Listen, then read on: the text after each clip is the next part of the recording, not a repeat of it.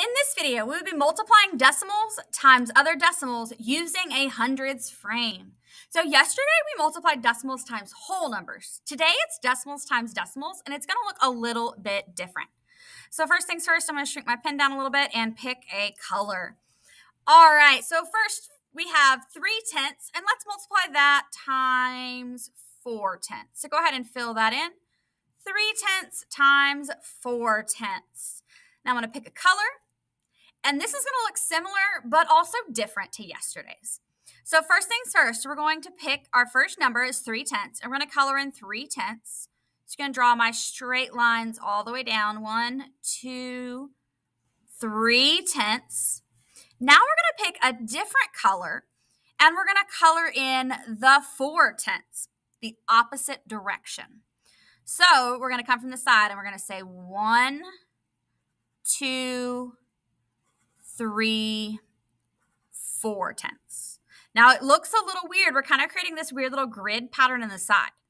But the reason we're doing this is when we multiply 3/10 times 4/10, our answer is going to be the boxes that are colored with both colors. So all we have to do is count those boxes. And remember, since this is a hundreds frame, each of these tiny little boxes is worth 1/100th. So let's count them. We've got 1, 2, 3, 4, 5, 6, 7, 8, 9, 10, 11, 12. We've got 12 hundredths. So all we have to do is write 12 hundredths. That one's pretty easy once you get the hang of it. It looks a little weird, and if you don't color really neatly, it can get really complicated. Sometimes I like to use highlighters to do it because your highlighters will blend a little bit different, but it's up to you and what you have to work with. Let's go ahead and look at our next one. For our next one, let's do 8/10 times 2/10. 8/10 times 2/10. I'm going to pick my two colors.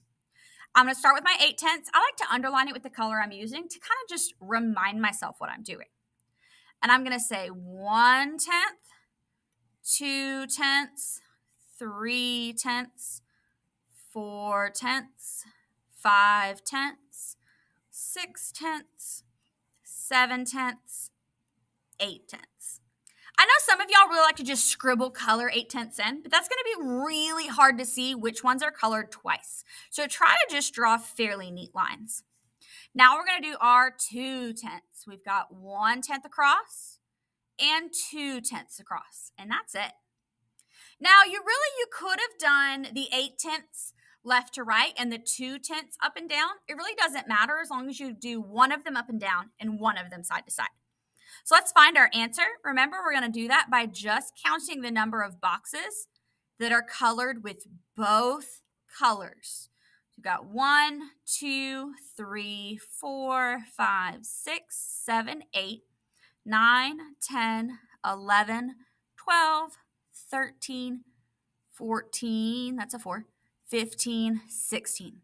And each of those boxes is worth 1/100th, so I know my answer is going to be 16/100ths. Looks good, looks good. I'm going to challenge you to the next one by yourself. Actually, let's jump down to the last two, and we'll come back to that middle one. Jump down to these last two for me, please. Let's do 7/10 times, let's do it times 6/10. 7/10 times 6/10. Go ahead and color this in, your 7/10 up and down, and your 6/10 side to side on the rows, and decide what you think the answer is going to be.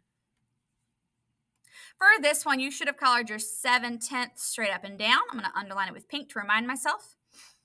2, 3, 4, 5, 6, 7/10.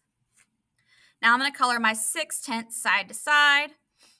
1, 2, 3, 4, 5, 6/10 side to side. Now I'm going to, draw a box around the ones sometimes. You don't have to do that. That's just to remind me which ones I'm counting.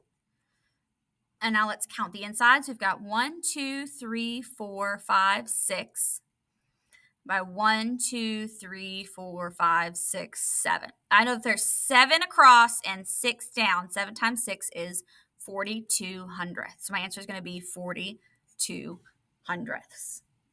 Looking good, looking good. I know some of you were like, but Ms. Wilson, you could just do it this way. We have to do it this way to show how you're counting your different boxes and understanding that it's tenths times tenths equals hundredths. Do it this way. Next week, we're going to do the traditional algorithm, so you'll be able to do it a different way then. All right, for this next one, let's do 6/10 times 4/10. 6/10 times 4/10. Go ahead and color in your 6/10 and your 4/10 and find your answer. Uh-oh. Wrong button. There we go. So my 6/10 I'm going to color in pink. 1, 2, 3, 4, 5, 6.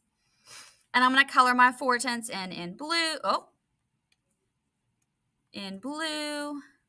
1, 2, 3, 4. And this time I'm not going to outline it. I'm just going to count them.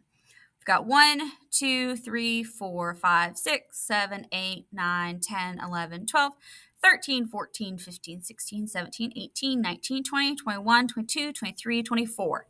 We can see that we got 24 hundredths. Looking good, looking good. Let's go back up to that middle one, that challenge problem. This one's a little bit harder, but I'm excited to see what you can do with it.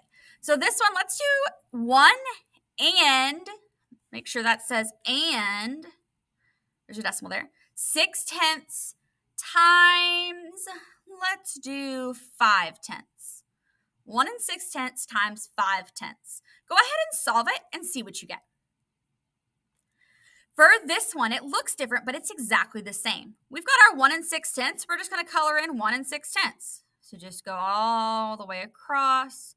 3, 4, 5, 6, 7, 8, 9, 10. That's 1. Now we got 6/10. 1, 2/10, 3/10, 4/10, 5/10, 6/10. Looks good.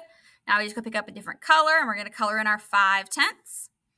And we're going to color straight across both of them. So 1 all the way across. 2 all the way across. As you can see, this time it really matters which direction you go.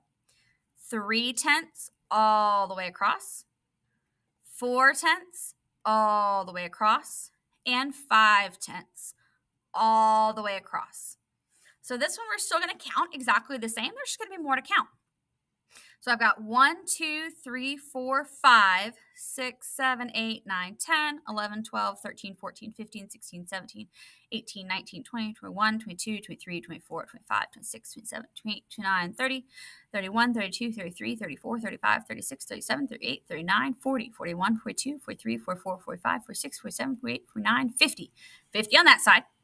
51, 52, 53, 54, 55, 56, 57, 58, 59, 60, 61, 62, 63, 64, 65, 66, 67, 68, 69, 70, 71, 72, 73, 74, 75, 76, 77, 78, 79, 80. 80 hundredths. We know that could be 8/10 or 80 hundredths. I hope you got the same answers I did on all of these. Make sure you're checking over your work so everything looks beautiful. And get ready to get started on that classwork.